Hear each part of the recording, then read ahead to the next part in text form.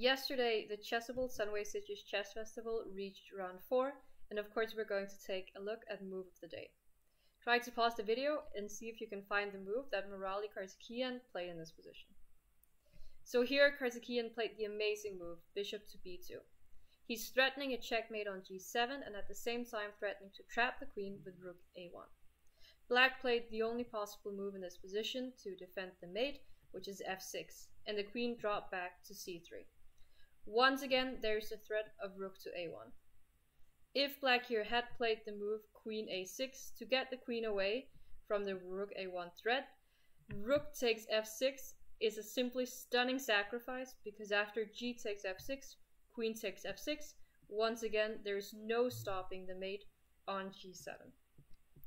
Instead, black in this position tried to play the move b5 to save the queen, but after rook a1 he had to resign.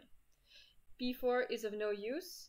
Of course we shouldn't play queen takes b4 because of queen takes b2, but white has the simple move queen takes c6, attacking the queen on a2 and attacking the rook on e8, which would also be a checkmate.